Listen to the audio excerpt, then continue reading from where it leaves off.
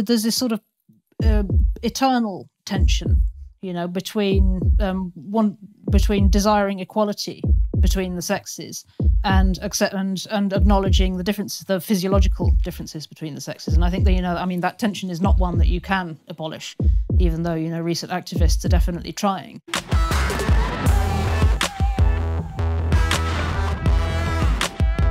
Hello and welcome to TRIGGERnometry. I'm Francis Foster. I'm Konstantin Kisin. And this is a show for you if you want honest conversations with fascinating people. Our brilliant guest today is a writer for Unheard. Mary Harrington, welcome to TRIGGERnometry. Thank you for having me. Oh, it's great to have you on. Francis and I have both reading many of your articles recently and really enjoying your work from a kind of independent thinking person's perspective, which is really, really cool. For anyone who doesn't know who you are, tell everybody a little bit about your background. What has been your journey through life? How do you find yourself sitting here talking to us? Well, I fell into writing completely by accident. Well, not completely by accident, but mostly by accident about 18 months ago.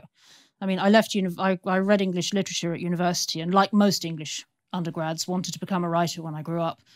Spent my 20s writing completely unreadable garbage. Eventually came to the conclusion that actually, no, I was going to park that because I didn't really have anything to say that anybody wanted to hear. And I should probably go off and do some stuff because I didn't really know enough to have anything very useful to say. So I did a lot of stuff, about 20 years worth of stuff. In fact, it started with founding a web startup, or nearly founding a web startup in my 20s, which kind of came to an end in 2008 with the Great Crash. Then I went off and retrained as a psychotherapist. I left London, got married, had a child, spent a stint as a stay-at-home mum, and fell into writing kind of by mistake through that. Because when she got to about 2, I just started, you spend the first couple of years with a child being very preoccupied and just kind of in love with your child. And then after about 2 years, you start to get some of your own sort of brain functions back. I thought you were going to say, and you start hating them. No. I mean, the love never goes away, of course. Nor does the mum Bluetooth, really. But the Bluetooth gets less intense when they get a bit older. So I started to get some of my own brain functions back. And not to put too fine a point on that, I started to get a little bit bored. So I started blogging my daughter's artwork in the style of a contemporary art gallery. It was kind of a running joke, really, with a friend who is actually, she's a writer on art and a digital artist, and who had a baby at the same time as me. She's an old friend from university, and we started sending each other kind of two toddler scrawls, but with very, very serious chin stroking commentary in the style of an art gallery. And I started blogging them just because it was just something to do, and it accidentally went viral. And a friend of mine, an old friend from my startup days, I ran into, said, "Oh, Mary, you should write more," because I really enjoyed it. It's really funny. I mean, she's a mum, and also she's a gallery owner, and she just found the whole thing hilarious. She said, "Oh, you should write more." So I did. I thought, well, I've got a bit of time. My daughter's going to a childminder for a few hours a week. I'm going to spend a bit of that time writing because I can. And I've always enjoyed it, so why not? So I pitched a couple of things to a couple of places. And then I'd literally written 2 or 3 things for no money, and Unheard got in touch and said, "Would you like to pitch to us?" And I said, "Okay." And as it happens, I had a pitch half written, which I hadn't dared to send to them. So I said, "Well, would you be interested in this?" And they said, "Maybe." And so I wrote that for them, and I think I've written for them pretty much every week since. That was September 2019. And I mean, it's not really a story which is ever supposed to happen, I think, but that's basically. Well, I'm glad it has happened, Mary, because as I say, I think you're writing, and it's very clear to me that you're someone who's lived a life outside of the commentariat. That comes very strongly through your work. I think a lot of people go to Oxford, go to Cambridge, do this degree, do that degree, and then by the time they're 25, they're writing for the whatever. And look, there's nothing wrong with that, but I think your commentary is informed by that.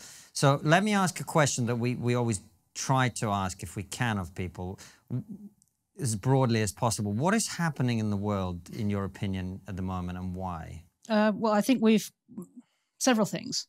We've gone out the other end of never-ending growth.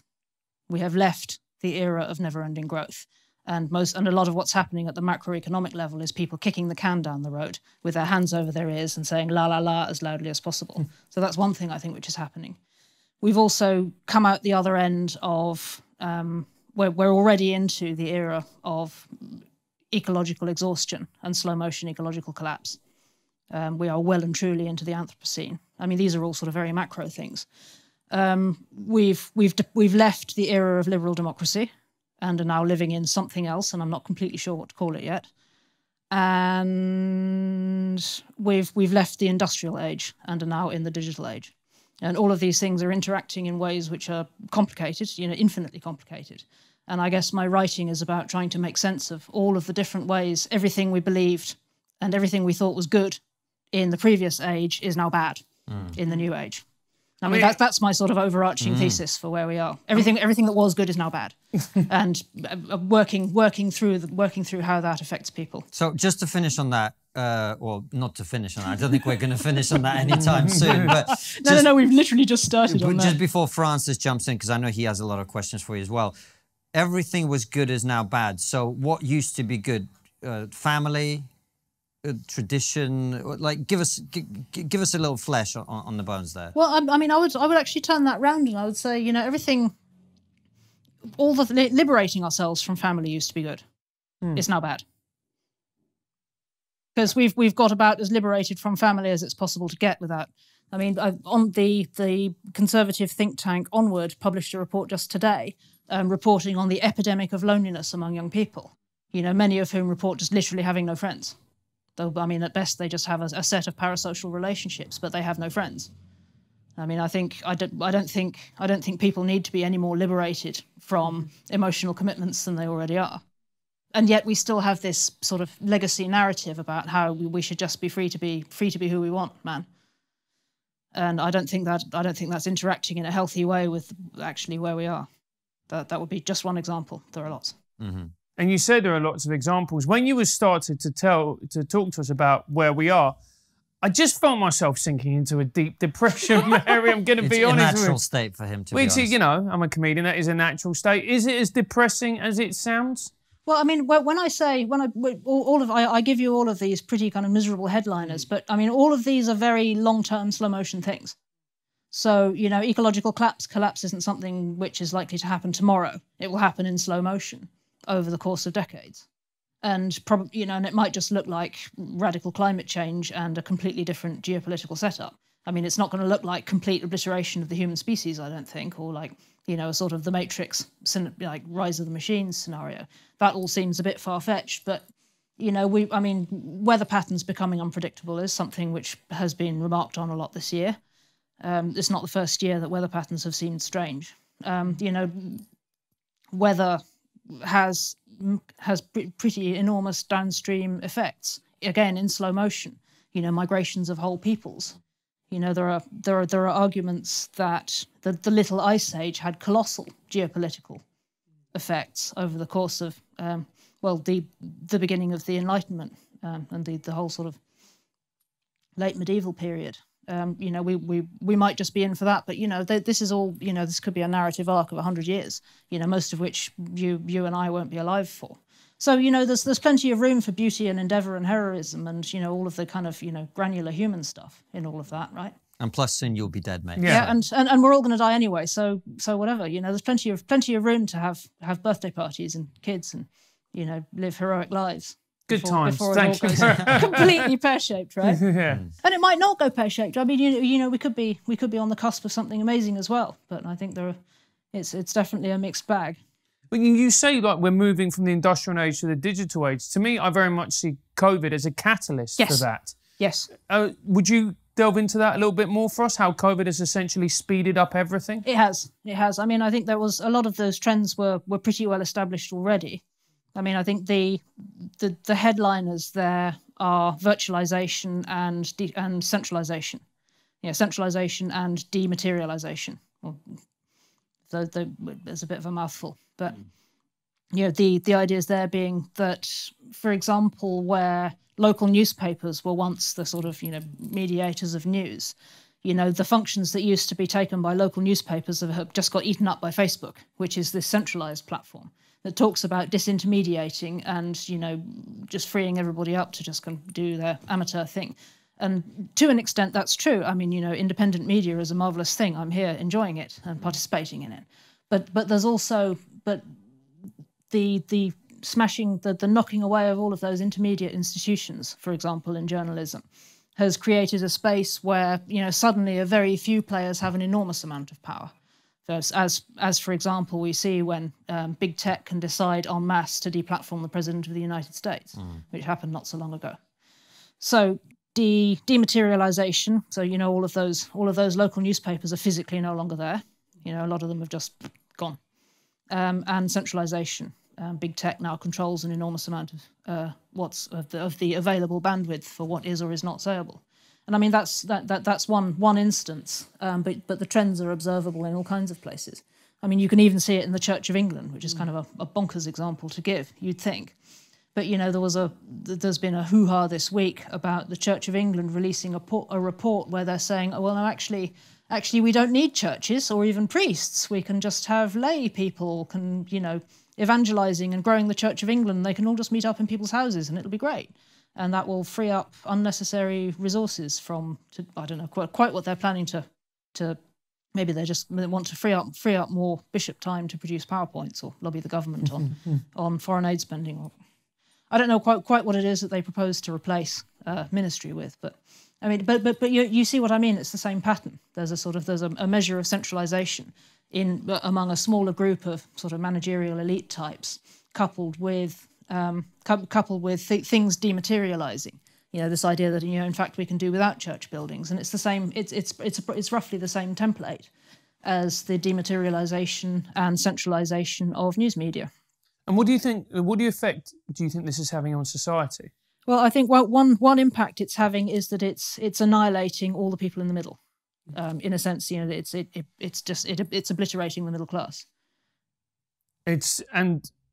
By obliterating, do you genuinely mean obliterating, as in there will be no middle class, and that is the inevitable consequences of what we're seeing? I don't think it's inevitable, but it has already hollowed out an enormous stretch of the middle class.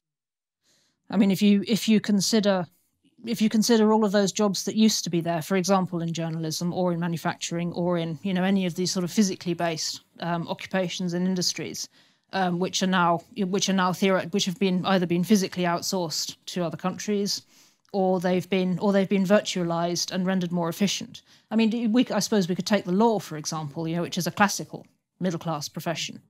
With clerical jobs increasingly going to AIs.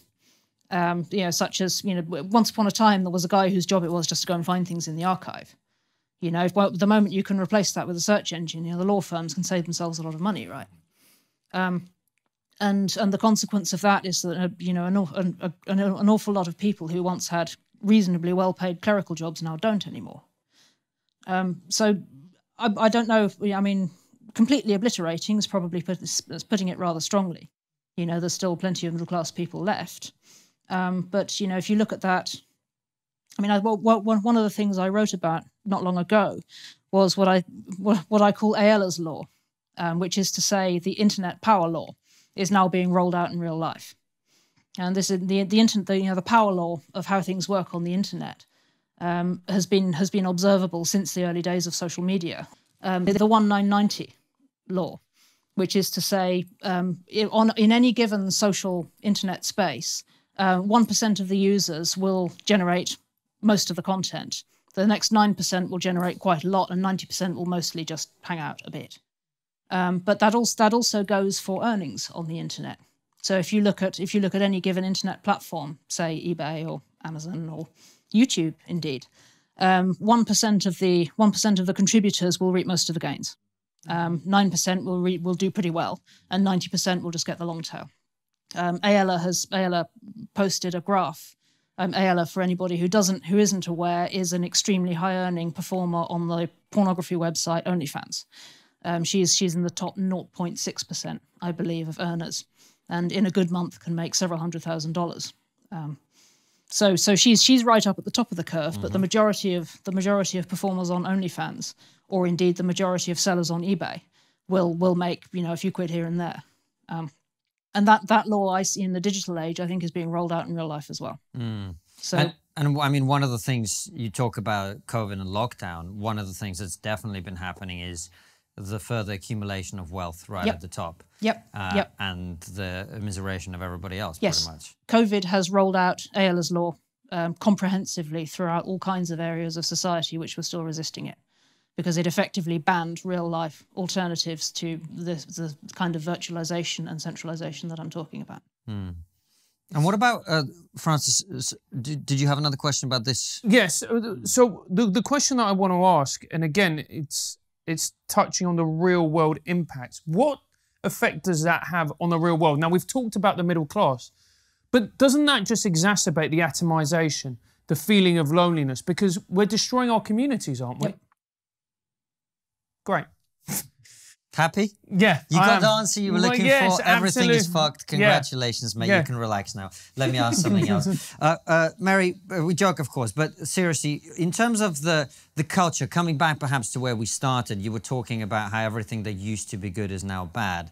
Can we get more into that? Because I guess this is one of the things we've been wrestling with on the show.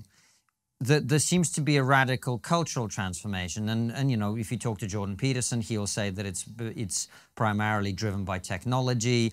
Other people have different points of view about it, but there's a sort of feeling like the pace of cultural change is accelerating, and the world is very rapidly becoming unrecognizable. So I'll give you an example. I was just in Ukraine a few weeks ago visiting my grandmother, who's 95. And she said to me, A, what do you do for a living? And B, what's your book about? And I found myself unable to speak, because how do you explain these things to a 95-year-old in Ukraine who lived through Stalinism and the German Nazi occupation? Like, she does not, she is very clued up for a 95-year-old, but she has absolutely no reference for all this nonsense that the three of us are involved with. So what is happening in the culture, and why, do you feel? I think that's a difficult thing to answer comprehensively, because it completely depends where you're standing. I mean, as your grandmother illustrates. I mean, what's happening in where we are in East London is very different to what's happening where I am in Bedfordshire, where I live in Bedfordshire. I mean, they're related, obviously, but they're not quite the same thing at all. So, I mean, where I live in Bedfordshire has been, up till now at least, relatively immune to a lot of this radical stuff. You can still say pretty much what you like to people. There are still strong local community bonds. You know, it contrasts quite sharply with what life is like, say, in a very high turnover part of the country's capital. You know, most people where I live have jobs locally. That doesn't really, you know, it's not so much a Zoom classes place, but it's also right at the sharp end of a lot of the sort of economic transformation of the country.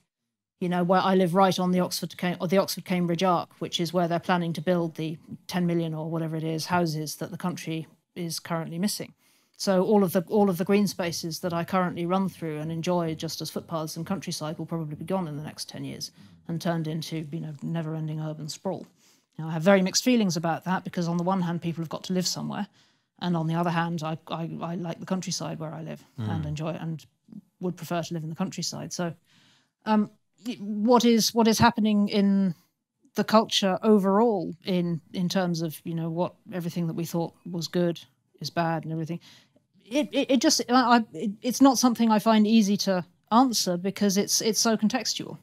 It really is. I mean, but look, I would argue that, of course, for the moment, you can feel somewhat isolated from what's happening in East London, in Bedfordshire. You can. For the moment, right? But you are isolated from it in the same way that a manufacturing worker in the 90s was isolated from people who believed in globalization in London, right? You're isolated from it until it takes your job. Yes. Right. And you're isolated from the culture war and whatever else until the public education system starts teaching your 3-year-old whatever it is, gender ideology or whatever else you want. Just so. So I feel that anyone who thinks that way, and I'm not saying that you do, but anyone who has that illusion is going to get disabused of it very, very quickly. I think that's absolutely true. I mean, I occupy a funny sort of position living where I do, in that most of my working life is spent in the discourse, with a capital T and a capital D. I mean, the discourse is kind of what I do for a living, and I've been very online for 20 years. So I enjoy living in the countryside, and I run a lot because that's the only way I can stay sane and stop myself from just drifting away altogether into the discourse.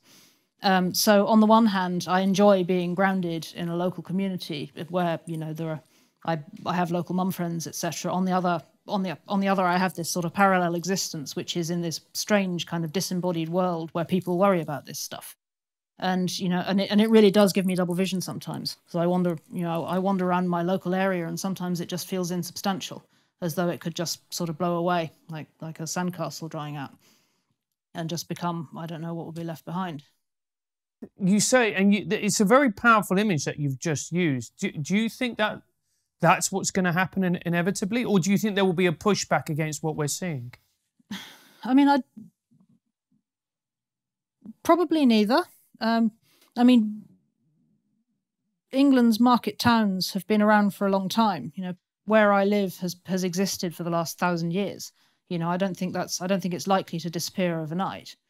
But although I don't really believe in progress in any sort of absolute sense, I don't think it's a thing.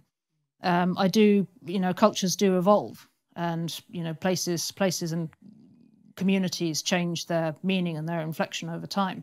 And there's nothing you can really do about that. So I'm sort of fairly resigned doomer in that sense.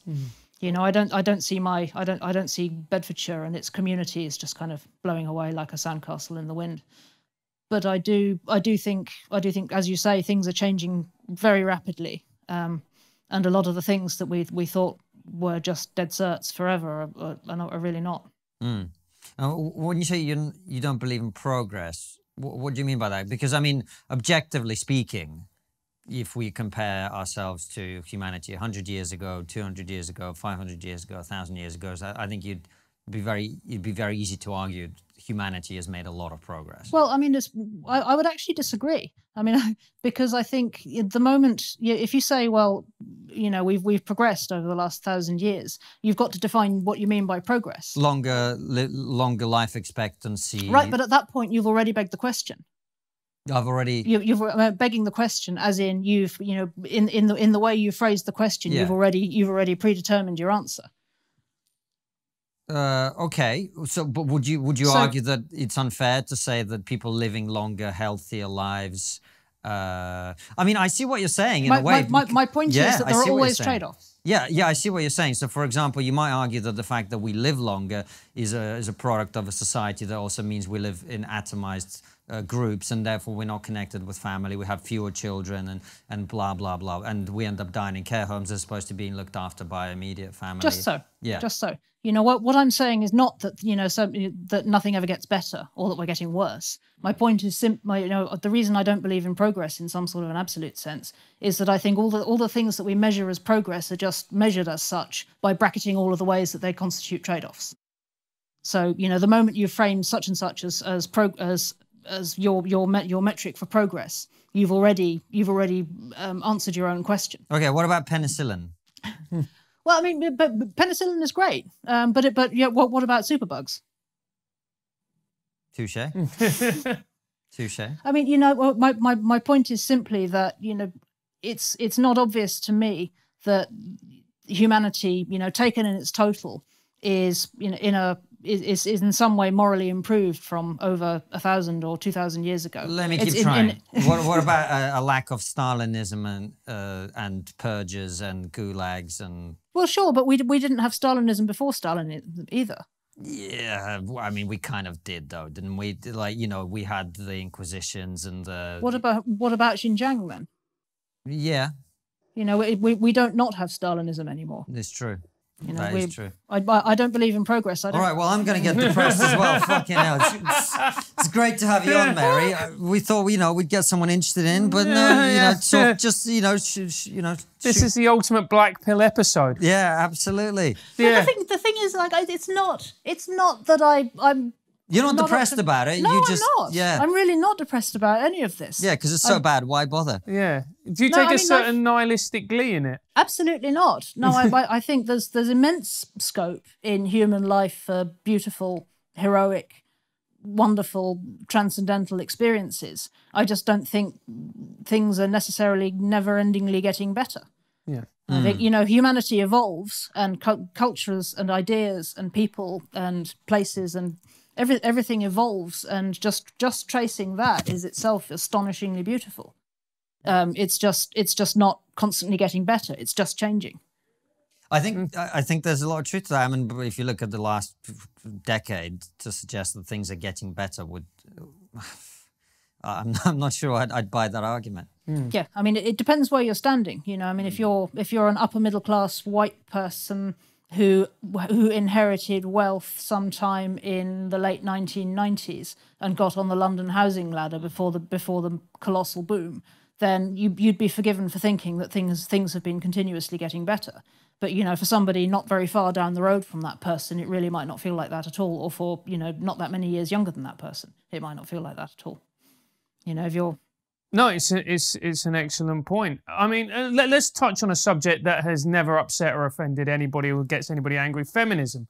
You write a lot about feminism. I particularly enjoy your articles. Would you describe yourself as a feminist, Mary?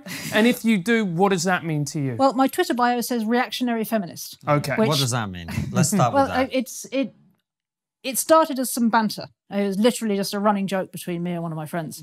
I had a long-standing argument with a friend about the term post-liberal, which people attach to me. I don't attach it to myself, but people attach the term post-liberal to me, and I had a long-standing argument with a friend who's of the opinion that I was not a post-liberal, I was a reactionary, and I said, no, I am not a reactionary. Reactionaries are bad people. And he finally sort of, his take was essentially that post-liberals are just reactionaries who don't inhale. And it was a very long-running, it was a long-standing banter back and forth about post-liberals and reactionaries, and in the course of which I changed my Twitter bio just to see how long it would take him to notice. But I came to think that actually it's a fun placeholder. I like reactionary because people are going to call me that anyway. They're bound to, because I acknowledge, for example, that humans can't change sex. Which is already a serious enough heresy to have you dumped among the bad people, and also because I don't believe in progress. And one of the questions that has preoccupied me for a long time is how is it even possible to argue for women's interests if you don't believe in progress? Because feminism, as we understand it, is pretty inseparable from the whole sort of liberal progress narrative. This idea that we're going from a bad place where everything was terrible and benighted to a good place where everybody is enlightened and it's all good and we have rights and so on. And why is that not true? I mean, you can vote now. Your husband can't beat you with a stick. Which is all great. Yeah. I'm very much in favour of all of these things. What are the trade-offs that you are concerned about? In that situation, I mean, there are. What is worth being beaten with a stick for? I guess is what I'm getting at. I mean, that's a bold question, mate. I'm going to be honest with you. I'm just following the logical line here. And giving Mary the opportunity to elucidate. Give me a nice long length of rope that I can hang myself with. Let me be perfectly clear. I am fully in favour of, very grateful to my foremothers for securing for me the right to exist as a person, in contemporary post-industrial, contemporary sort of liberal era terms. There's a very, very, very long answer to your question, which we probably don't have time for today, to do with it's essentially my thesis that what we understand as feminism is one iteration in the context of industrial modernity of just an eternal debate, which is to say how men and women can reconcile their not always perfectly aligned interests, which are fundamentally rooted in our different reproductive roles. What men want and need out of the opposite sex and out of society doesn't completely overlap with what women need. And, a lot of, and it's an eternal source of kind of cultural negotiation, let's say, how we go about squaring these two sets of interests. And in different material contexts and different, sociocultural contexts, that plays out very differently. And it is my view that in the context of industrial modernity, well, when society is industrialized, that left women quite disadvantaged in some ways which are specific to the material conditions of industrial modernity, particularly to do with how work was reorganized. You know, there's suddenly this very stark split between work and home, which left women very on the back foot, and, you know, so to an extent still subject to an older set of patriarchal social codes, but without any of the social and cultural power that they had previously wielded, you know, in a medieval setup. In other words, you're expected to go to work and you don't have the sort of the protections that are afforded to women in a more patriarchal traditional society. Well, you're getting ahead of. I'm thinking really of the 19th century here, where all of a sudden women were expected to be the angel by the hearth. Yeah. And completely economically inactive. Yes. But they had no personhood independent from their husbands as a legacy of an older patriarchal way of doing things in the medieval era, which was not without problems and not without abuses. And there are you can cite plenty of abuses of women from the Middle Ages. I mean, obviously, you know, witch burnings to name but one. However, you know, it was a setup that was more or less functional in a context where both adults in a household worked, you know, within a household. I mean, if you think about, you know, sort of typical kind of artisan or, you know, reasonably well-off kind of yeoman household in the Middle Ages, you know, women worked as well as men because everybody was engaged in some sort of subsistence activity. But that changed in the industrial era because all of a sudden work happened, you know, out there in a factory or whatever. And I mean, I'm talking here about the middle classes again. You know, it's very difficult to pin this stuff down because it's so contextual. But for the bourgeoisie, suddenly women were supposed to be this very sort of very constrained kind of still no independent personhood, still no right to own property, and suddenly you don't really have any role outside just raising children. And so that prompted, you know, women who are obviously people just like men to say, well, hang on a minute, this is a bit boring. And nobody really. This is just a bit shit. So we would like to be deemed persons. You know, under the new, we exist in a. We live in a democracy just like you. Can we vote, please? Can we own property? Can we work? And you know, but it was the economic shift that drove the political shift. And then again, you know, with the advancement of technology, you know, all of a sudden, you know, all of the sort of housewife drudgery started to fade away because you don't have to do your washing by hand anymore. And so all of a sudden that frees up a whole lot of time. And suddenly women are looking out and thinking, you know, they seem to be having a more interesting time of it. You know, why can't we go and, you know, we'd quite like to work as well. You know, we're just sitting around twiddling our thumbs. I mean, and this is immensely complicated territory, and I'm really not doing it justice here. No, I actually hear a lot of what you're saying. I mean, it's even more dangerous for me to articulate some of these things than it is for you. But I suppose if you look at women's mental well-being over the last, I don't know, a few decades, let's say, or more than that, maybe last 6, 7, 8 decades, you don't necessarily see much progress. In fact, you see a decline, seemingly at least, right? So I see your point about trade-offs. Yeah. I mean, what we've ended up in is a situation. I mean, there's this sort of eternal tension, you know, between desiring equality between the sexes and acknowledging the difference, the physiological differences between the sexes. And I think that, you know, I mean, that tension is not one that you can abolish, even though, you know, recent activists are definitely trying. But, you know, it's irreducible. It's how we make new humans, right? You know, unless we're going to stop doing that, you know, there are certain irreducible facts about how you make new humans, which are very difficult to get away from completely. And that's, you know, the fact that, you know, only one sex gestates and only one sex can breastfeed. We're getting into very controversial territory. Indeed we are, and I'm skirting around some really quite radioactive territory here. You don't need to skirt around it. Yeah. No, indeed. But I'm very careful about what I say and on this subject. And very no. I mean, I'm going to get cancelled probably sooner or later. But you know, perhaps it won't be today. Mary, who cares? Why are we so worried about skirting around this territory, when I think, as human beings, as intelligent adults, we all know what the truths are. Why are we skirting around these territories? Well,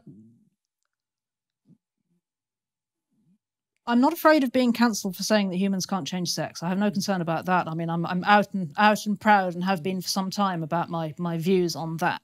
So, I'm not concerned about being cancelled for that, because were that to take place, it would already have happened.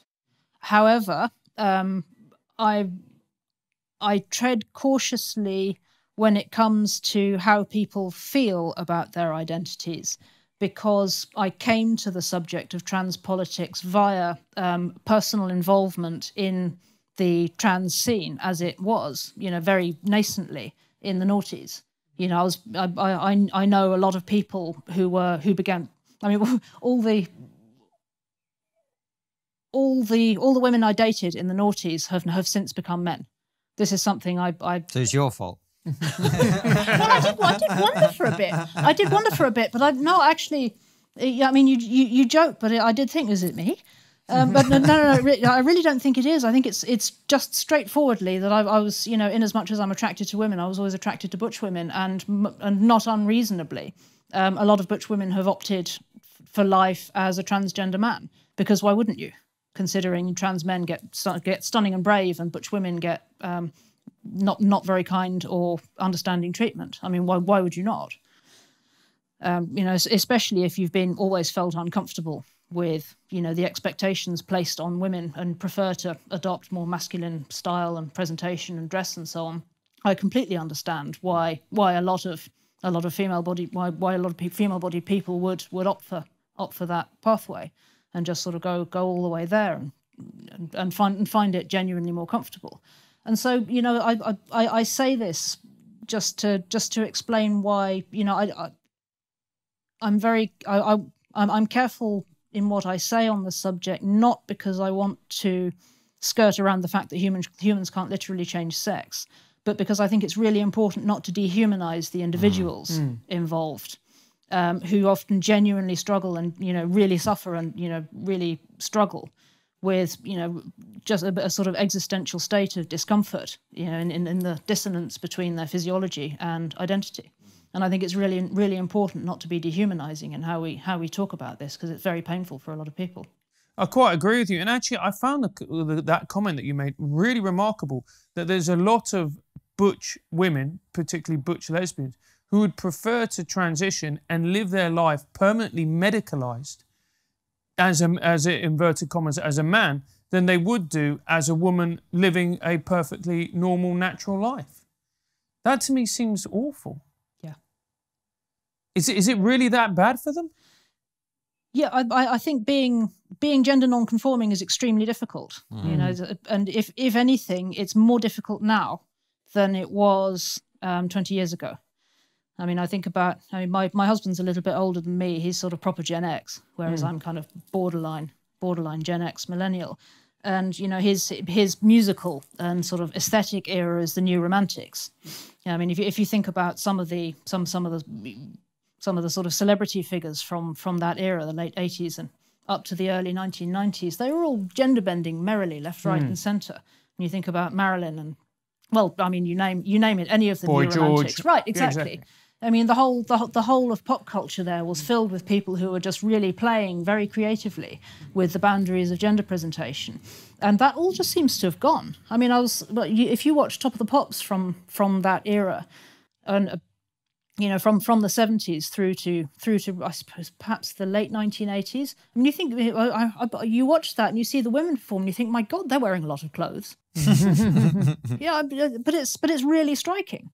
And it's not just a decency thing. Patti Smith would get up on stage wearing a pair of sort of brown corduroy flares, and nobody tried to put her in a little fucking Britney Spears sort of warrior battle bikini, like they do battle bikini. I mean, you know exactly the sort of outfit I'm talking about. Yeah. Rhinestone spangled battle bikinis seems to be kind of the order of the day if you want to be a female performer. And the only way you can be at all, anything curvier than anorexic is if you started life as a stripper.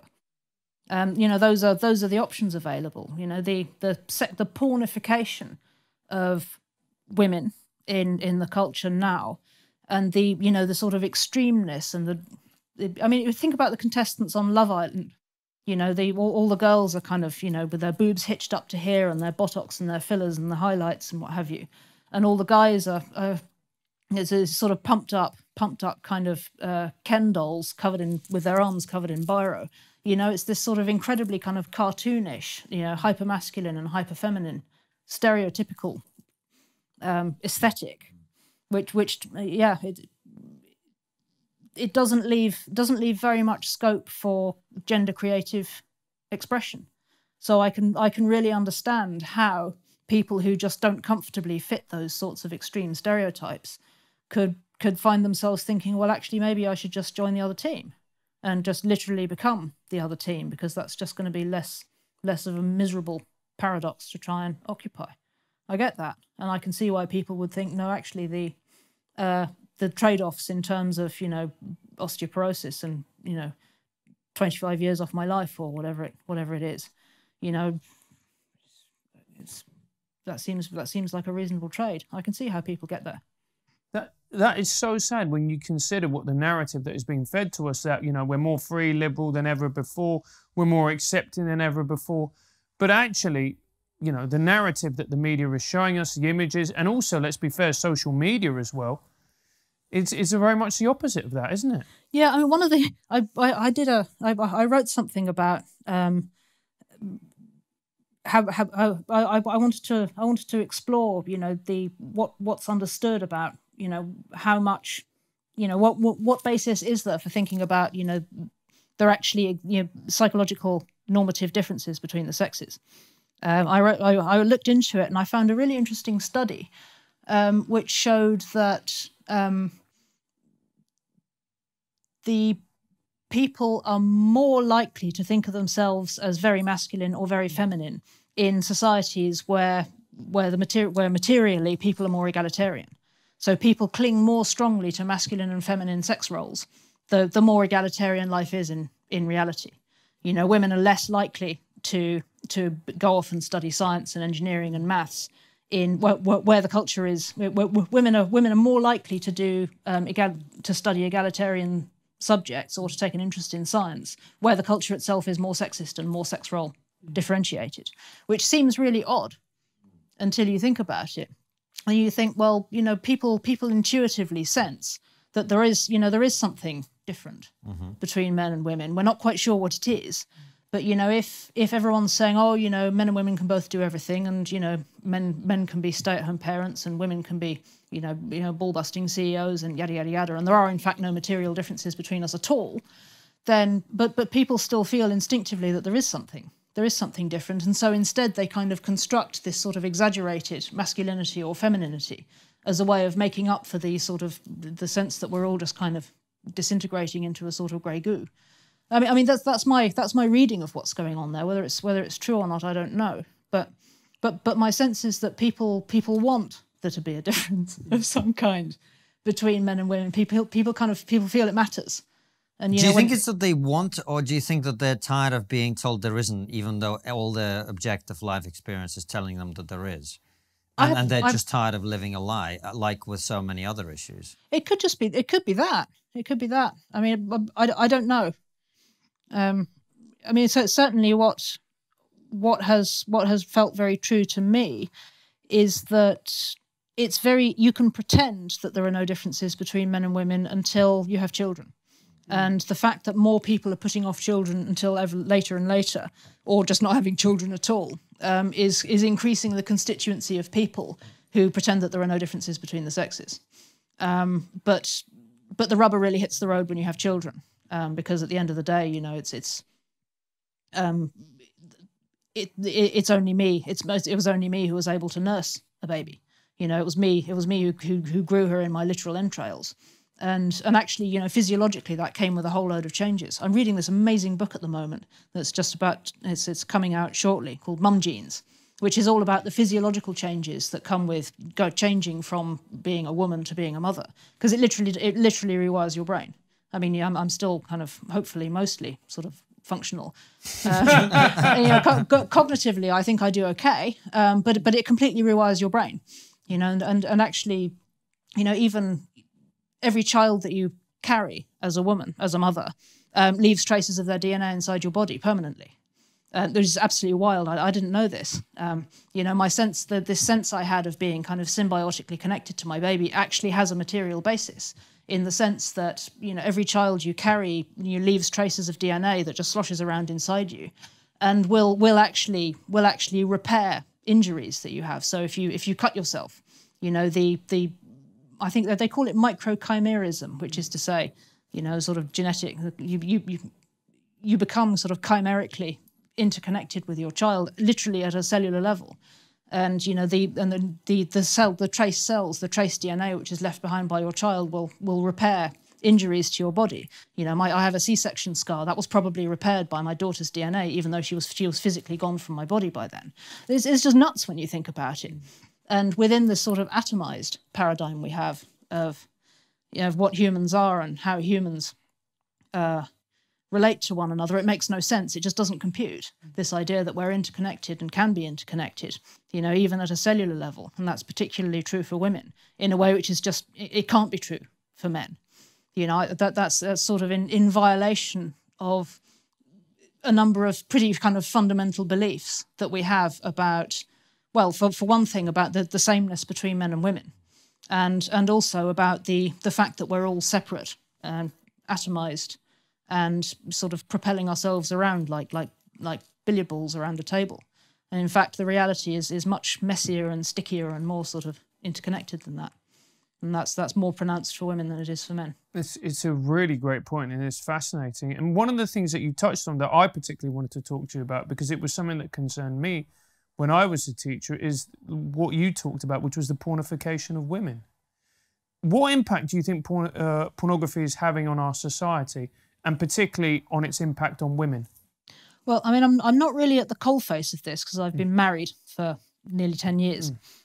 So I'm not really at the sharp end of dating and relationships so much.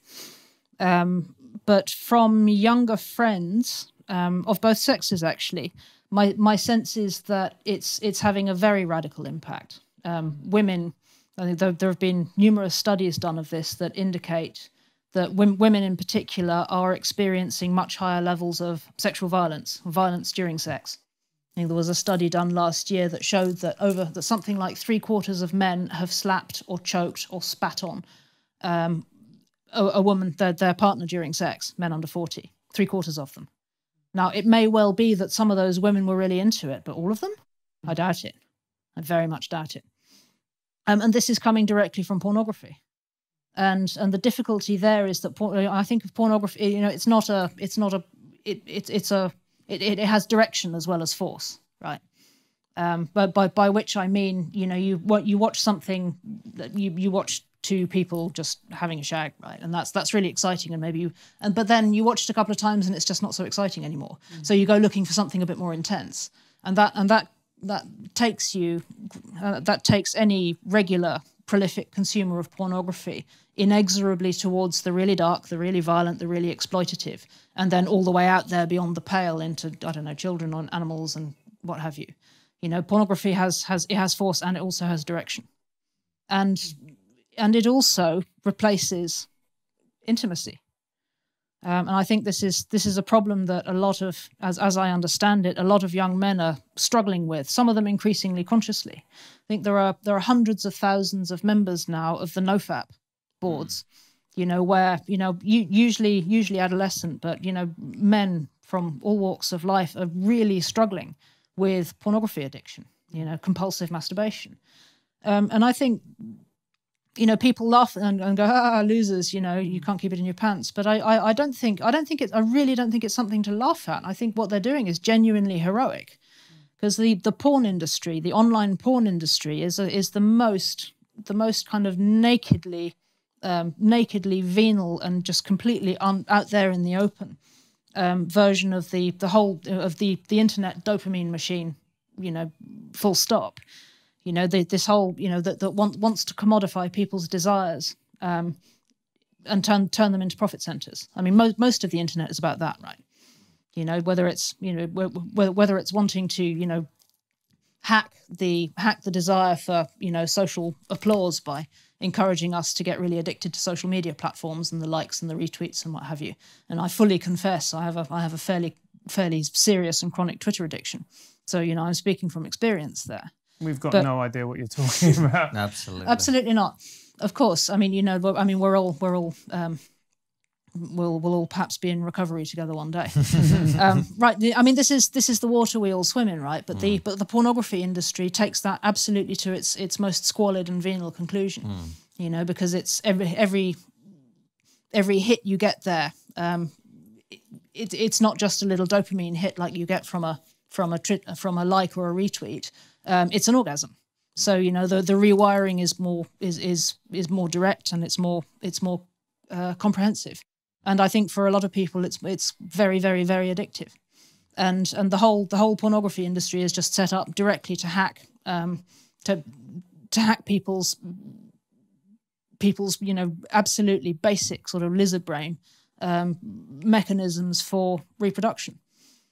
And the fact that there's this growing subculture of young men out there who are saying, no, actually, I'm going to disentangle the vampire squid from my brain. I think that's genuinely heroic. And there's something really, really quite sort of, you know, radical. And yeah, it's genuinely heroic. And I don't spend a huge amount of time on the no-fap boards, but I've scooted through them once or twice. You know, not sort of voyeuristically, but just out of curiosity to see what the discourse there is like. And it's, you know, a lot of people are really suffering. You know, and they talk about falling off the wagon, and they support each other trying to get back on it. And, you know, I mean, there are corners of that discourse which are a bit weird. You know, the whole kind of semen retention thing is kind of a bit mad. And there are bits of it get quite misogynistic perhaps as well. But these are people who are trying to unplug themselves from the dopamine machine. And that's almost impossible to do, you know, as witnessed by my own Twitter addiction. When I think about trying to quit Twitter, I just think, how am I going to do that? You know, it's every bit as addictive as the smoking, which I finally quit 10 years ago. And in some ways, I think it's a direct replacement for it. But you know, this is where we are as a culture. It's interesting.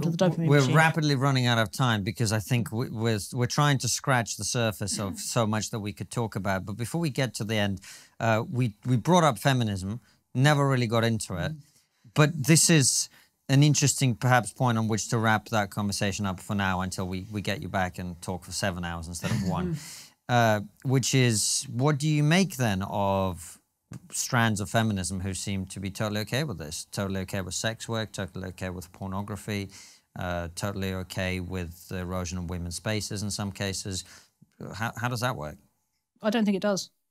Well, I don't either, but I'm guessing what I'm trying to say is, how has that happened? How has it happened? Well, this is, I suppose, central to my sort of reactionary feminist thesis is that we've come to the end of the gains that we can be made for women by centering freedom.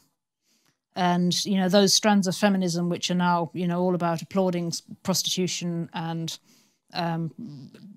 transgenderism and yada, yada, yada, you know, the whole sort of meat Lego matrix, this idea that we can just sort of monetize and commodify our bodies and that constitutes empowerment. I think that's a set of people who are still committed to the idea that it's possible to square feminism with liberation in the digital age. And I just disagree with that. I think they're looking at it wrong.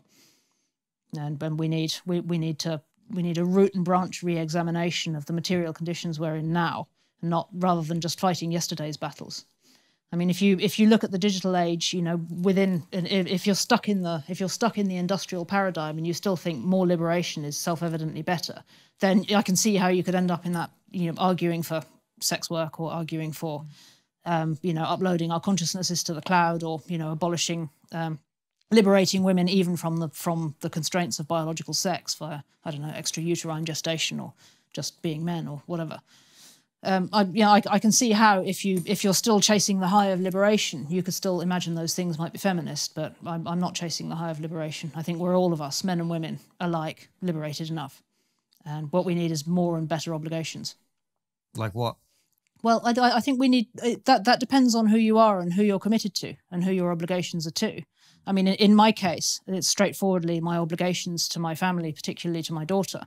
but also to my extended family and to the people who I'm actually connected to and whom I love in real life. And beyond that to my working relationships and my friends. I mean, grounded commitments in actual relationships. Parasocial relationships are great and fun and interesting and exciting, but they're insubstantial when it comes down to it. Internet friends come and go. Some of them turn into real life friends. I've been online long enough to have in real life friends who started out just as a DM chat. But I think it's important to develop an ability to discern the difference and to be able to think very pragmatically about what actually matters. There isn't a universal answer to what more and better obligations means, but it's grounded in real relationships and not in ideology. Mary, I've absolutely loved this interview. It's been challenging. We've discussed a variety of topics. Depressing? Slightly, but which for him is a dopamine. Yeah, to be honest. that is my pornography. So thank you. But before we do our questions for our local supporters, we always have one final question, which is, what is the one thing we're not talking about, but we really should be? In my opinion, it's the very obvious conflict between liberal feminism and climate change, ecological collapse. I agree with Phyllis Schlafly, and this may well be the point where I get cancelled for quoting Phyllis Schlafly, who's an American conservative who died about 3 months before Donald Trump was elected. But it was her opinion that women's liberation was not a result of moral progress, but of modern technology. And although there is plenty that I disagree with Phyllis Schlafly on, I do agree with her about that. I think a great deal of what we think of as liberation through progress is in fact liberation from drudgery through machines that just do the jobs for us. And I hope it doesn't happen in our lifetimes, but I can envisage a future in which most of those technological gifts are no longer with us or no longer widely available. Whether we're talking about washing machines or whether we're talking about contraception, I think there is a huge amount of the ways in which women are liberated now are effects of an advanced technological civilization. And should that civilization collapse, which we must all hope it doesn't, we might find ourselves in a situation where actually the underlying conditions that enabled feminism are just gone. And I think the environmental movement in particular is yet to get its head around that, with possible exception of Roger Hallam at Extinction Rebellion, who's considerably more switched on about this stuff than most of his supporters, really. Former guest on the show? Roger, good. Yeah, he gets a lot more, I think, than he lets on. But I mean, just to take one specific example, hormonal contraception is ecologically catastrophic. And this is an elephant in the room. As far as, most environmentalists would also consider themselves to be feminists. So all of them are keen that, women should have reproductive autonomy, as am I should say. But when that comes to the mass rollout of the contraceptive pill worldwide, we should probably bear in mind the fact that it's having disastrous effects on aquatic life. It's turning literally to it's having disastrous effects on aquatic life. Were you about to say it's turning the frogs gay? Well, I mean it's true. It's turning the frogs gay. I have no moral view on that, but it's obviously a problem as far as frogs making. You're not homophobic against frogs. No. I'm not frog homophobic, but it's obviously a problem when it comes to frogs making more frogs. Yeah. So that, these are probably things that we should engage with, but this is a conflict which I think is just. People are just not willing to engage with at the moment. They're like, well, hopefully it's all going to be fine, so let's just not talk about that. Mm-hmm. Well, what a note to end the interview on. Thank you very much for coming on the show, Mary. If people want to find you online, ironically, where is the best place to do that? My Substack is Reactionary Feminist, and I tweet at Move in Circles. Fabulous. Fantastic. And make sure also to check out Mary's work on Unheard, which is absolutely brilliant. Mary, thank you for coming on. Thank you for having me. It's been a real pleasure. And thank you for watching at home or listening. Thank you for being here. We will see you very soon with another brilliant interview like this one or a Raw show. All of them go out at 7 p.m. UK time. Or 2 p.m. Eastern Standard Time. Which is the same time. It is the same time, but for our American guests. Guys, thank you so much, and we'll see you soon. We hope you've enjoyed this incredible interview. Remember to subscribe and hit the bell button so that you never miss another fantastic episode. And if you believe that the work we do here at TRIGGERnometry is important, support us by joining our locals community using the link below.